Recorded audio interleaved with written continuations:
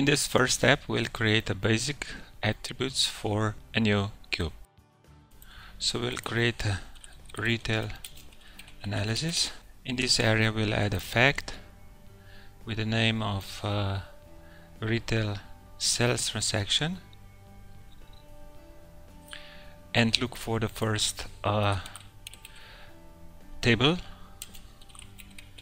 that will contribute in our fact, and then the second one we can select any related one, a retail transaction table. As there are more keys, table relations, we delete this one. In most cases we get the right relationships, but we can also edit it later. We select date, transaction date. We select amounts, so we go select in amounts in line, cost amount, discount amount, net amount, say tax amount. Select quantity. We select some of the enums that are usually status across both tables, these three.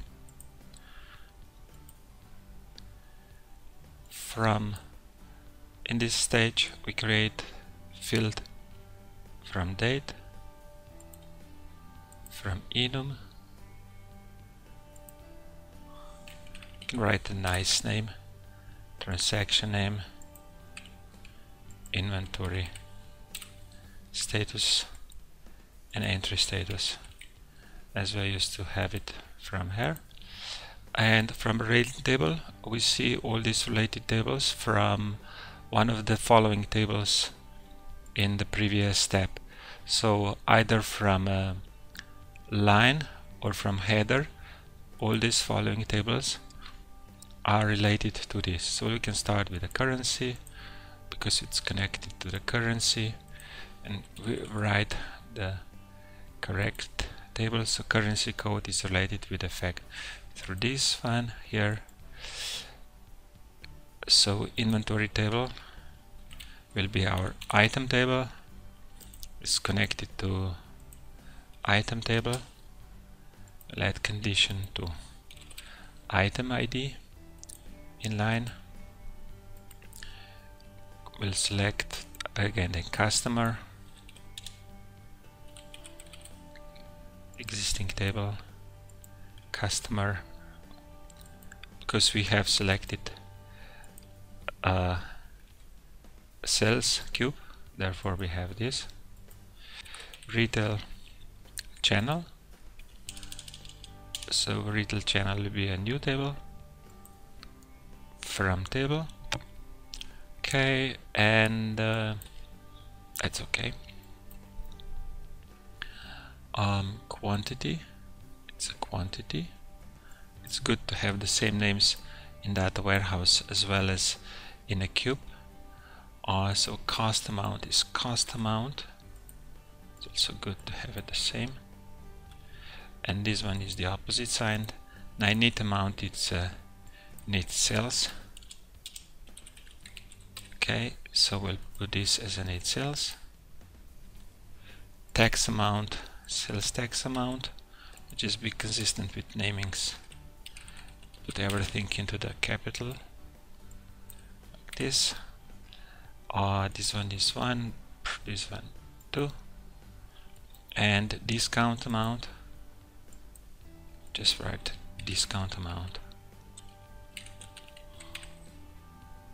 Okay, let's fix this to like here. And what we'll do is all the MDX. So I'll just do a year to day, quantity on year to day, and yes, we are good to go here now. This is generating and deploy and process. So let's see the result of our first part. We have net sales, cost amount, discount, and quantity. compared by over time. Okay, and we have created also measure groups like year to date.